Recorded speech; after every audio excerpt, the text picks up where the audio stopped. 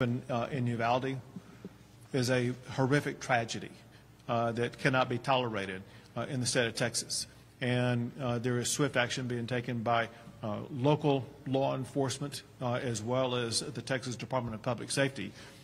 They obviously now know who the shooter was, and the shooter is no longer alive. Let me give you some details, and then I'll give you a summation about that. The shooter was Salvador Romas, an 18-year-old male who resided in Uvalde. It's believed that he abandoned his vehicle and entered into the Robb Elementary School in Uvalde with a handgun, and he may have also had a rifle, but that is not yet confirmed according to my most recent report. He shot and killed horrifically, incomprehensibly, 14 students and killed a teacher. Mr. Romas, the shooter, he himself is deceased and is believed that responding officers killed him.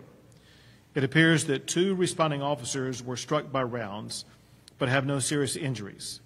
The Uvalde Consolidated Independent School District Police Department is the investigating agency, and we will provide them and the City of Uvalde substantial investigative and patrol assistance.